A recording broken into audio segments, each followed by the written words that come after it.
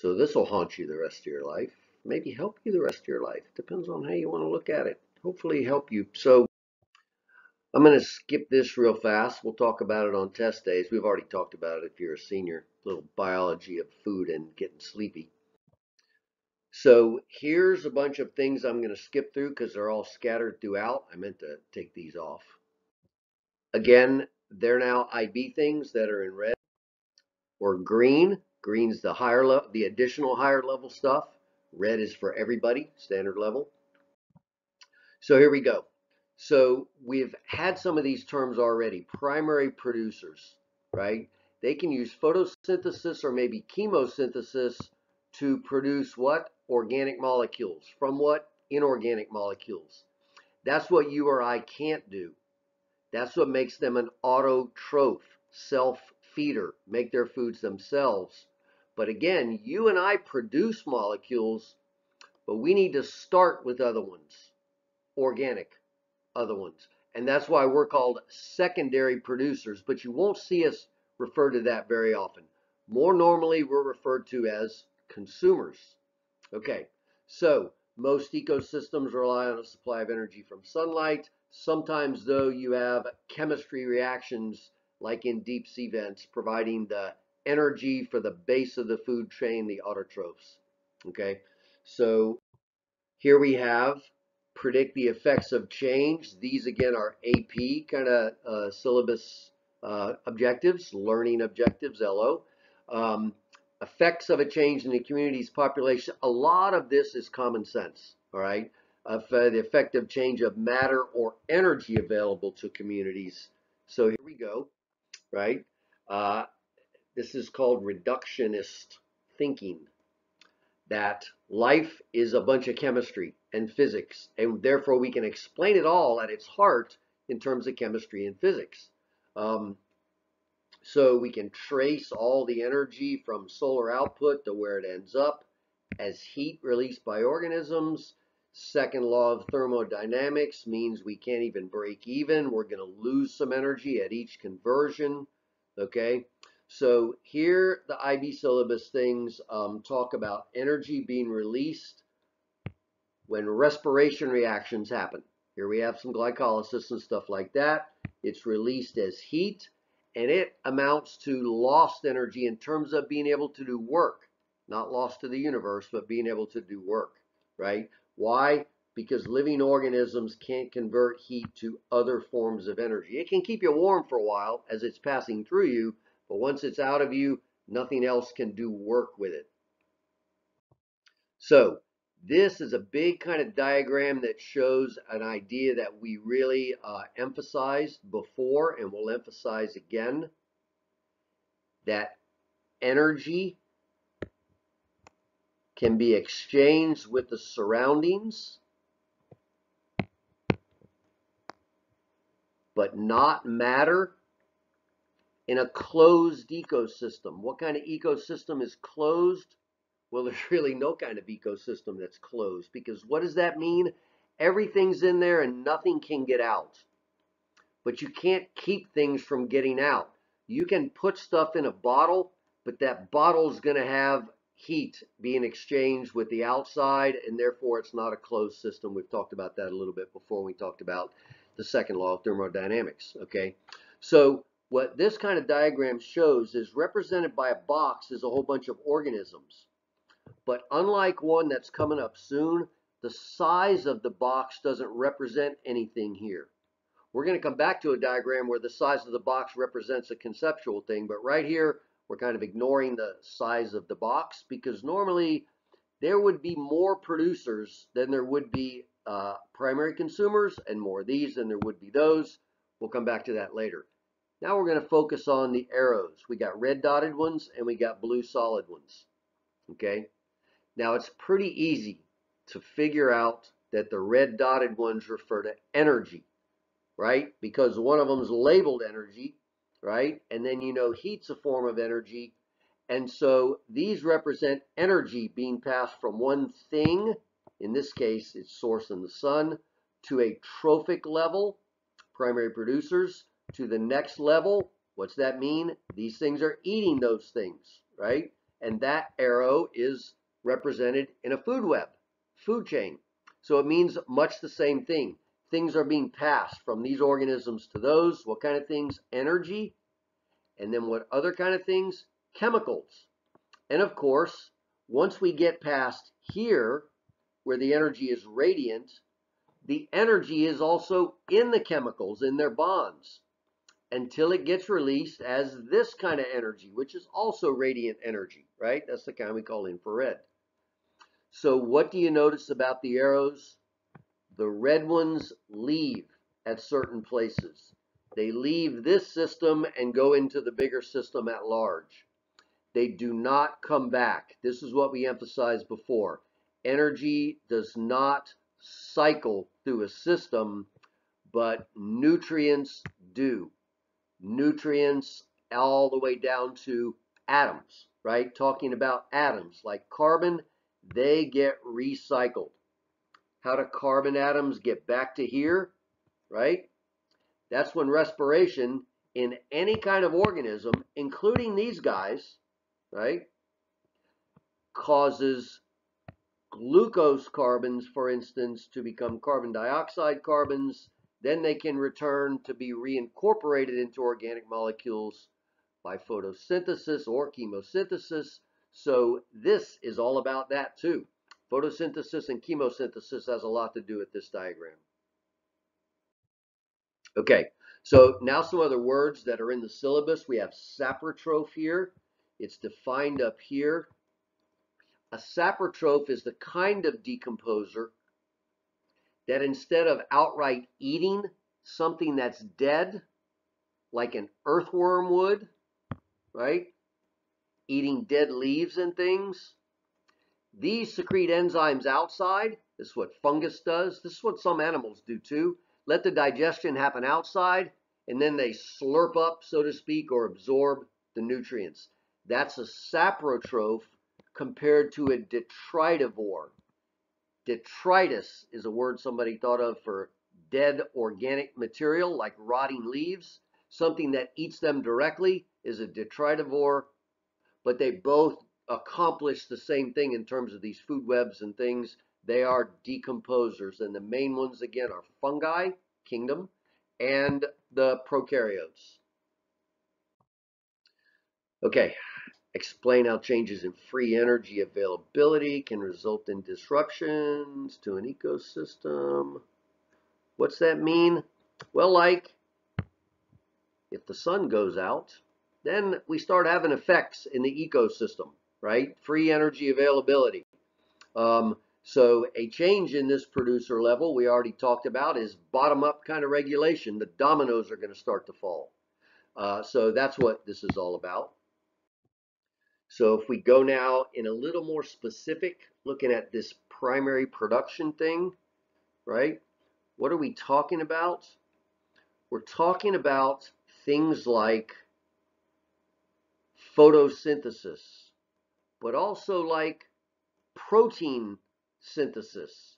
We're talking about producing organic molecules, being the first ones to do that, and that's what the autotrophs do. Okay?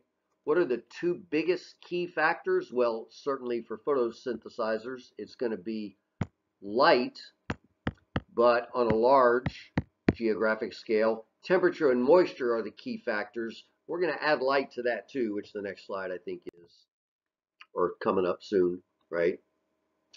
Here we have a gross and net thing, kind of like with diffusion. We had net movement with diffusion. We have gross, we have net, right? So here's how it applies to primary production, right? Gross profits in a business are all the money you take in. So gross primary production would be all the light energy that's converted into chemical energy. But in order to do that, an autotroph has to stay alive. How does it do that? It recharges its ATPs in that process we call respiration. So this represents the cost of doing business, if we're back to a business. So if I make $1,000 in my business, gross profit, but I had to spend $300 to make that, right? That was my cost. Then my net gain in this case would be $700. It's the same with energy, right? What does this number represent? What I made by photosynthesis. What does this number represent? What I had to spend to stay alive, I had to spend by respiration, and so my net gain had to take in the respiration effect. So there's a little practice one, right? So you've got three variables there, right? Net equals gross minus, respiration minus cost. So they could give you any two of those and expect you to easily be able to figure out the third. So there you go. There's that one. Okay. So this is all about productivity. Here you have percent of Earth's surface that these different ecosystems or biomes, if you want to call them whatever, cover. You can see the ocean covers so much of the Earth's surface that they had to break the line here in the graph to fit it on this little graph. But these numbers show how much of the Earth's surface is covered by ocean compared to these others. Okay, so I'm not going to help you read these because you can read graphs. Average net primary production, net primary productivity. Ooh boy, tropical rainforests are really good at that. But these are even better, right? These are the biggest two. But what's this in terms of? This is a key. Meters squared. It's in terms of how much you're producing compared to the area you cover. That's why, since open oceans cover so much territory, even though their productivity level is low per meter squared, right? They produce the most organic molecules. And what are they in the open ocean? Mostly algae. Most of those kind of protista kind of cells that we call algae. Okay. So where are we here? We're there. Okay. So radiation and temperature are closely linked, right, to primary production. Why? Because it's chemistry. Temperature is always important, right? But this is that kind of chemistry that involves light, so radiation is also important. And here we had another lesson that we learned the hard way. We humans making wastes, making things that aren't waste, but they weren't intended to go into a lake. But when we put fertilizer on our lawn or a golf course and it rains, the runoff water cycle we're talking here, the runoff puts it into lakes. What is this kind of stuff? This is food. If you're algae in those lakes, if you're at the bottom of the food chain, this is like, wow, it's dinner time, right? This might sound like a good thing. To increase the creatures at the bottom of the food chain might sound like a good thing. But like some good things, we've also had talked about DDT as a good side. We learned the hard way it might have a bad side. And this is a process called eutrophication, which started to occur especially in small bodies of water and showed the bad side. Okay, about explaining that to us? Well, I know this isn't too easy to read, but there's steps here. Here's the nutrients that flow into the water: fertilizer, sewage. This could even be like milk near a dairy, spilled milk, in large amounts in a dairy, whatever. The algae love it. They feed. They grow. You might think, well, that's great because they're also the bottom of the food chain. That should be good for all the little things that eat them, right? Primary consumers. More primary consumers, more secondary consumers. Oh, you know what? Algae, when they do photosynthesis, they also make oxygen. We should have lots of oxygen in this water too. Well, there's a downside to it. The more algae that grow, and growth here also means reproduce, the more algae that die. What do the dead ones do? They sink. What do they find at the bottom of this lake? They find bacteria who are now saying, yay, now it's our turn to enter the cafeteria. And we now have so much food, we can reproduce a whole lot. But what do we do when we reproduce? Well, same as these algae, when we reproduce, we also use oxygen. What's different about us than the algae? We're not making any oxygen. So this lake slowly starts to become oxygen deficient from the bottom up. And now this thing, which seemed on the surface, literally on the surface, to be so good, more algae, more oxygen on the surface, now starts to work its way up and starts to kill those kind of things, especially the ones that are really sensitive to oxygen, like trout, for instance, in a lake really need well oxygenated water. And fish kills were the first kind of sign that something was going wrong. And then we put our scientific minds together and figured out what was going on, and we gave it a name called eutrophication. Here's an IB syllabus thing. This is a great example of this general kind of bullet that says a disturbance might influence the structure and rate of change within an ecosystem.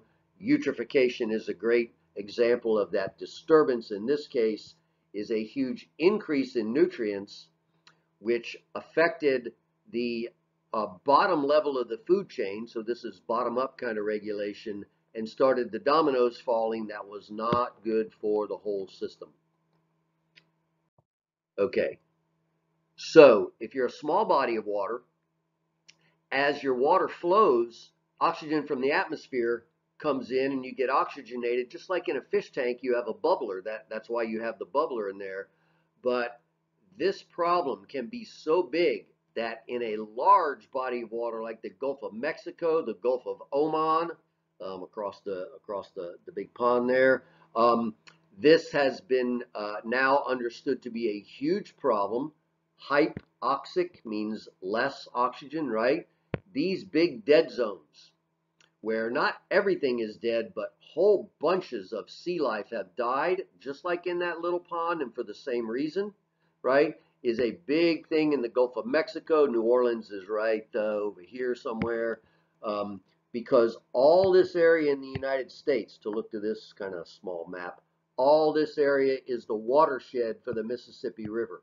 That means all kinds of fertilizer and sewage and stuff like that is dumping into this one place at the end of the Mississippi River from about half the United States.